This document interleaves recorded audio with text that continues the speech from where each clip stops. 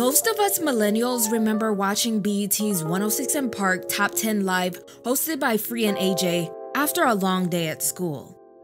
It was the network's highest rated show because it gave us a variety of Black culture, music videos, performances, and interviews with the hottest Black celebrities.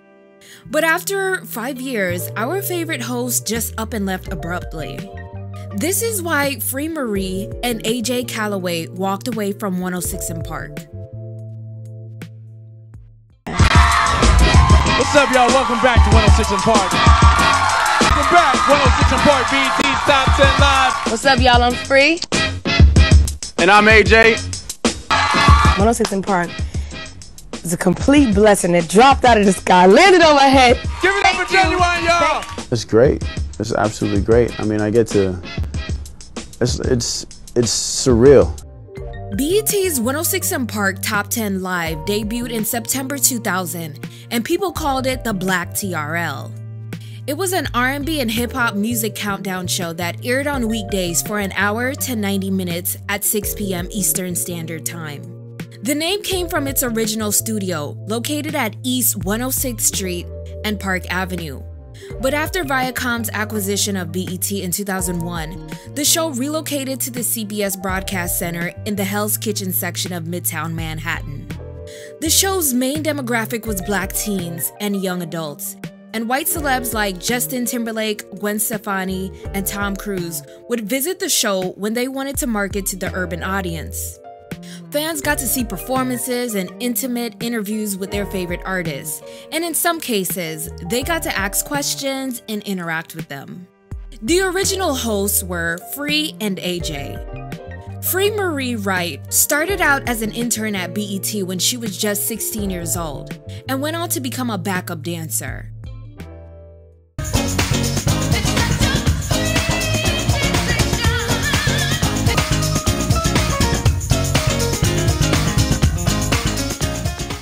She was also a skilled rapper. Free attended the audition for the show in 2000, and the executive vice president of BET, Stephen Hill, recognized her from the internship position she took when she was 16. That's when Stephen decided that Free was the perfect fit for the show. What's up, y'all? Welcome back to 106 & Park, BET's Top 10 Live. Who is Free? Free is a young lady from Roxbury, Massachusetts, who has always been into music and arts and performing, and just tries to live each day and do the best that she can. That's all.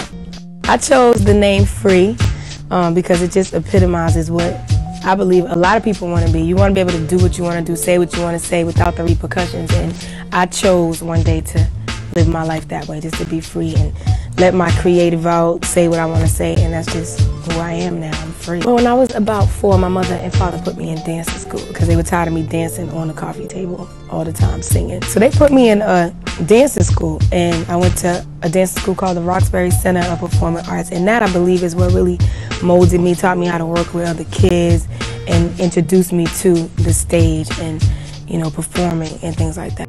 AJ Calloway was helping with the auditions and selection process when executives realized he'd also be a good fit, and they liked the way he and Free interacted with each other. AJ was a party promoter from Jersey and attended Howard University. After graduating, he moved to New York, where he began his career as a journalist. It's about to get crazy funny out here. It's time to bring out our first guest of the day. Who is AJ? AJ is a calm, collective, believe it or not, introvert that is just trying to live life one day at a time. I'm happy to be here. I'm originally from Jersey. I'm a Jersey boy, born, bred, raised, New Jersey. I think my father instilled it into me that I never really wanted to work for anybody. So my aspiration was to do whatever the hell I had to do to make money without having to work for anybody. So I would do anything and everything to make money. Anything legal. Let me underline that. You name it. I did it. Their chemistry was amazing, and they knew how to engage with not just the celebrity guests, but the studio audience as well. During their time at 106 & Park, they interviewed notable people such as Michael Jackson, Denzel Washington, Aaliyah, Halle Berry, Maxwell, Whitney Houston, Janet Jackson, Luther Vandross, and NSYNC, while rising stars like Alicia Keys and Kanye West made appearances before their careers took off. 106 was beating MTV's TRL in ratings with 760,000 daily viewers, compared to TRL's 600,000 daily viewers. Free and AJ would also host BET specials like Spring Bling, as well as presenting at the BET Awards, now being known as the main faces of BET. From New York City, it's BET's very own AJ and Free. What's up, Atlanta? How y'all doing? What's up, ATL? I'm Free, y'all. And I'm AJ from 106 and Park, BET's Top 10 Live. How y'all doing out there? In 2005, there were rumors about Free behaving like a diva, showing up late just minutes before they went live, or the show would start late because she wasn't ready. She and Stephen Hill were also rumored to not be getting along after she blew off promotional visits at radio stations because she felt that the one bodyguard they provide for her wasn't enough. The tension between the two allegedly blew up during the BET Awards on June 28, 2005, when they allegedly got into a shouting match backstage, which led to AJ presenting the Viewer's Choice Award alone. In July, Free was noticeably absent from 106 and Park episodes, but no explanation was given. Then on July 28th, during a live taping, AJ announced that it would be his last show and gave a tearful goodbye. Gotta thank y'all for watching. Gotta thank y'all audience for watching this for 5 years. Can y'all say, we love you, Free? We love you, Free! Last time, y'all. Love, live life, man. Free was at home watching the show at the time, and she called his cell phone. AJ answered it live on television. It's all good. She's telling me to stop crying. And Free's gone as well. And we love you very much. And you'll be hearing from us. Me and Free are going to go on a farewell tour. Free saying bye. She said she loves you very much. She loves y'all very, very much.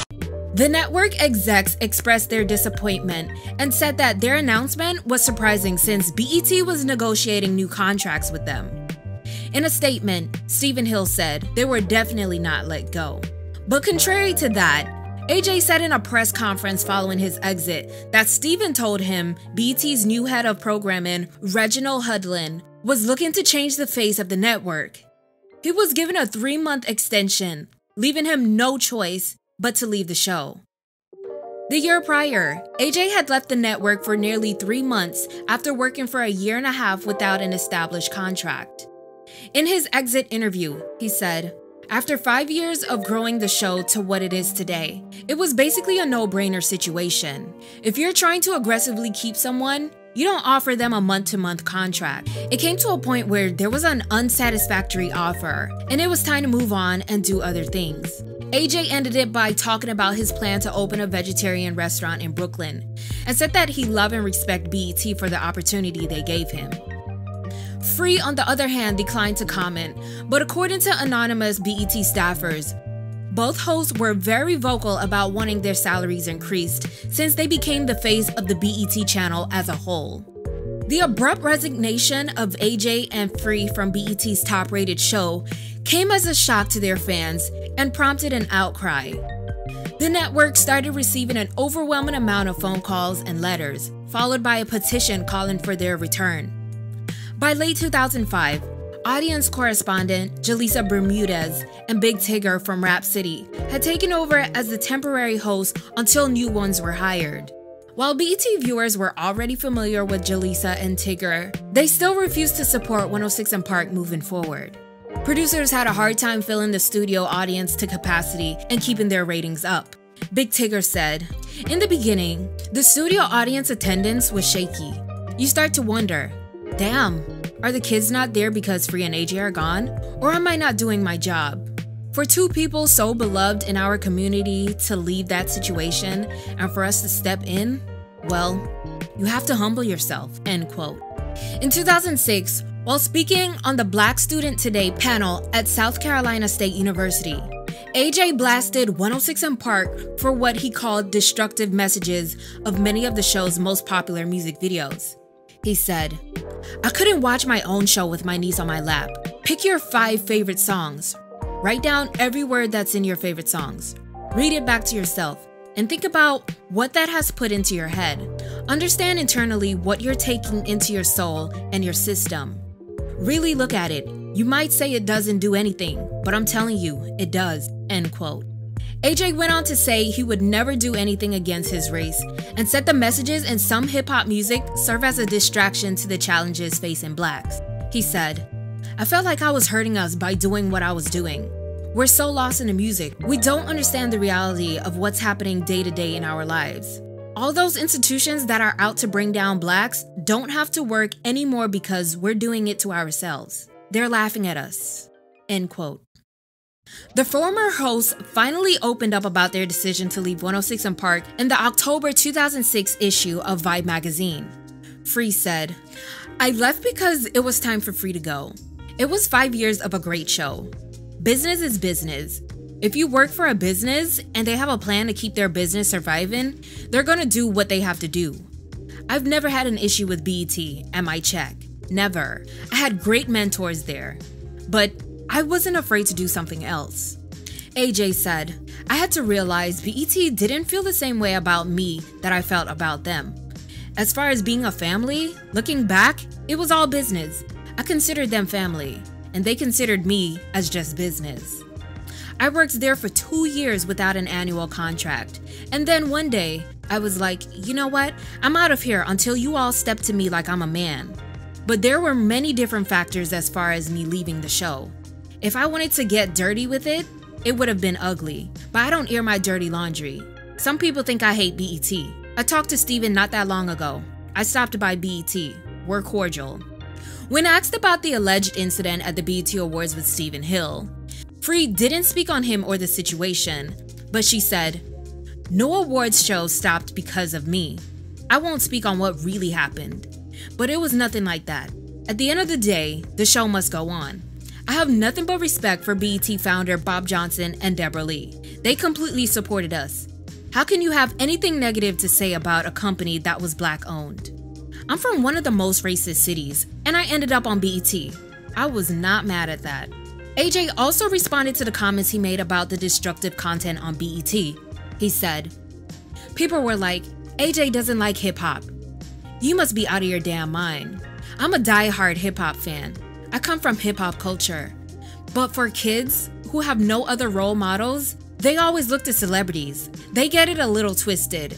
There were people who said I was being hypocritical, but what people have to know is that I was a different person then. I wasn't honestly being the man that I know I'm supposed to be. When you remove yourself from a situation, you get the chance to sit back and observe it. It hit home why I left the show when I got to travel and talk to the kids more." Free chimed in and said, "AJ's always been about the kids." And AJ continued, "I speak to kids all over the country. This is not something we do to make headlines. We represent our race, our people. Anything we do reflects on us." And on the topic about his last show, he said, "That Thursday show was my last day. It was a tough situation. I went through a lot of stuff people don't know about. I'd stay for the kids. I looked at it like this. You don't see a black man on TV every day in a positive light. I was upset I no longer had the voice." Free said, "How he left and how he came across was from the heart. He wasn't crying because he lost a TV show. I called his cell phone. I told him, AJ, tell everyone we love them. It's going to be all good. It's just a passing of the guard." Still, it was a very ill way for the show to end. But the former hosts ended the interview by talking about their favorite moments on 106 & Park. AJ said, "Just us being a family, I can be in the weirdest places, and I'll have someone come up to me like, yo, we miss y'all. And it's not just brothers and sisters, it's white folks. I was in Minneapolis last week, and this white woman comes up to me like, I just had to come up and tell you, I miss you on the show. You don't understand how much you affected my life. There was nothing like 106. And Free said, "Everything has its era. Just like In Living Color was the shit, Martin was the shit. What we had was the shit. I love our fans, our crew, and our audience. And I'll always love 106 & Park." What were your favorite 106 & Park moments with Free and AJ? Let me know your thoughts in the comments below, And like this video and subscribe to Black Femininity TV for more content.